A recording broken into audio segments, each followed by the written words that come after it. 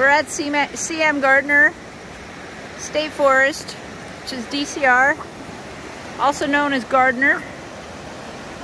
This park was closed down several years ago because there was a lot of problems with people coming here and swimming and partying, and we met with DCR Commissioner Roy, then Commissioner of the DCR, and gave him a tour here to convince DCR to open this great park back up. And there's a lot of history here.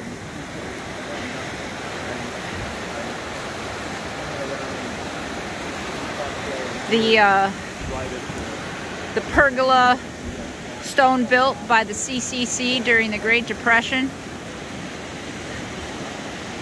This state park was actually dedicated in a ceremony. I found the old historical documents from that back in the day at Westfield Athenaeum, which I'll post those also. But as you can see, this is really a great spot on the Westfield River.